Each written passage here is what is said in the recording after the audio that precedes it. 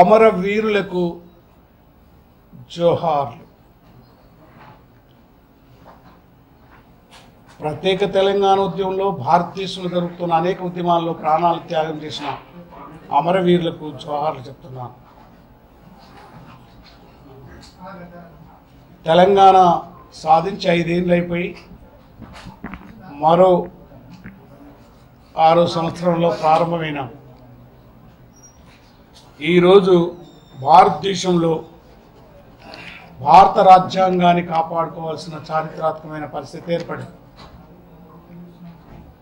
అది భారతదేశానికి ప్రత్యేకమైనటువంటి థ్రెట్ ఏందని మీరు అడగచ్చు.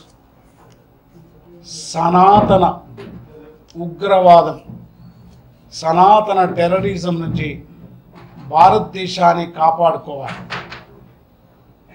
ఆ పరిస్థితులలో భారతదేశంలో మొత్తం ఉన్నటువంటి డెమోక్రసీ ప్రజాస్వామికవాదులను అందరినీ సేవ్ కాన్స్టిట్యూషన్ సేవ్ డెమోక్రసీ అనే నినాదంతో గత 2.5 సంవత్సరాల నుంచి అనేక ప్రోగ్రాంలు చేయడం జరిగింది.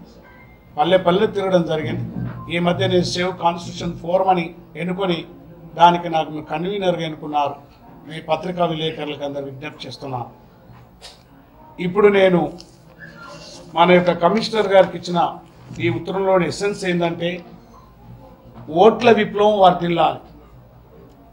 కానీ ఓట్ల విప్లవం ఎప్పుడైతుంది?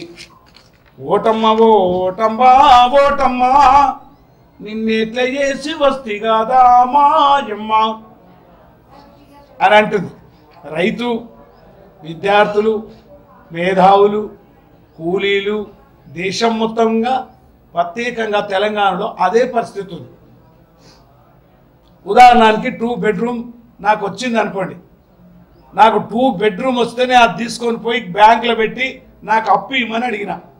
ఇవ్వనన్నాడు. నువ్వు అందులో ఉండాలి కానీ నీకు సొంతం కాదన్నాడు. దట్ ఈస్ ది రాజుల కాలం నుండి వచ్చింది రాచరికం. పొడుస్తున్న పొద్దు మీద నడుస్తున్న కాలమా పోరు తెలంగాణమా, రాచరికం కత్తి మీద నెత్తుర్ల గాయమా, దొరవారి గడులల్లో నలిగిపోయిన న్యాయమా, వలసవాద తూటలకు ఆరిపోయిన దీపమా, మా పాలన మా పాలన మా పాలన మాకేనని మండుతున్న గోలమా, అమరవీరుల స్వప్నమా. అది అట్లనే ఉంది. ప్రజలేమంటుండ్రు? మా ప్రియమైన కేసీఆర్, ఇనఫ్ ఈజ్ ఇనఫ్, ఇక చాలు, నువ్వు ఇచ్చింది, నువ్వు మాకు చేసింది, మా త్యాగాలకు ఇచ్చింది, enough is enough, we don't want anymore. ఇక అంతకంటే ఎక్కువ కామెంట్ చేస్తలేరు ప్రజలు. ఇచ్చారు కావాల్సినంత. అందుకే ఈరోజు నేను పల్లెకు వెళ్ళి గ్రామానికి వెళ్ళి సేవ్ కాన్స్టిట్యూషన్ సేవ్ డెమోక్రసీ అనే నినాదంతో అంబేద్కర్ టు అంబేద్కర్ పూలమాలలు వేసి అక్కడ నుండి ప్రతి ప్రెస్లో మన ప్రెస్ మిత్రులకు మనకు వీళ్ళందరికీ ఈ రాజ్యాంగాన్ని కాపాడుకోవాలని చెప్తున్నాను.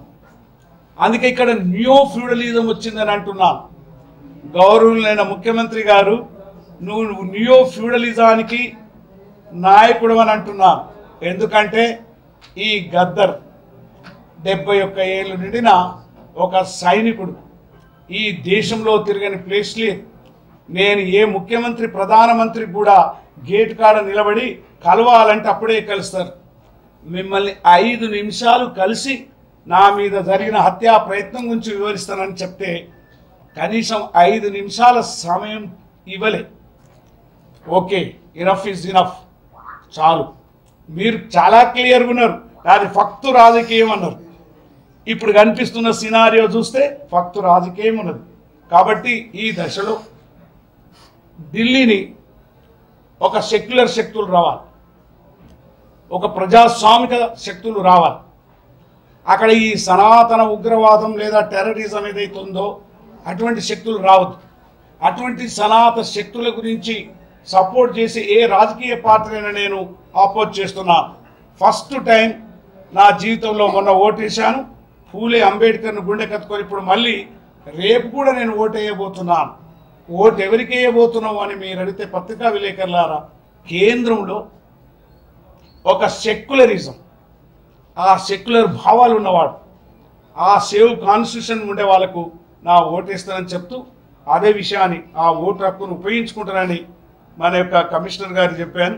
ఆయన ఒక మంచి మాట అన్నాడు, మీలాంటి వాళ్ళు ఈ ఓట్ల విప్లవంలోకి వచ్చి పల్లె పల్లెలకు ఓట్లకు తీసుకొని పోయి ప్రచారం చేయడాన్ని నేను స్వాగతిస్తున్నాను. మీకు ఏ ఇబ్బంది ఉన్నా ఏం లేకున్నా మీరు నా దృష్టికి తీసుకురండి, నేను మీకు హెల్ప్ చేస్తున్నా. అందుకే మిత్రులారా, ఈరోజు మీకు పత్రికా విలేకరులారా,